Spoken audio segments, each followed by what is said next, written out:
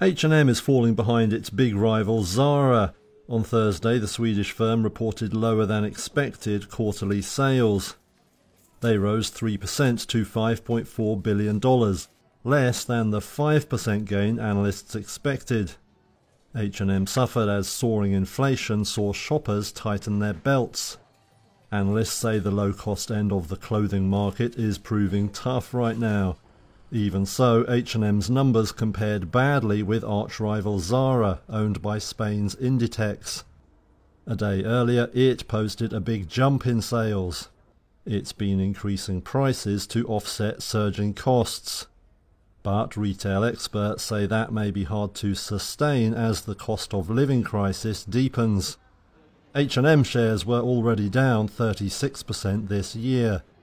On Thursday, they dropped another 1.5% or so in early deals.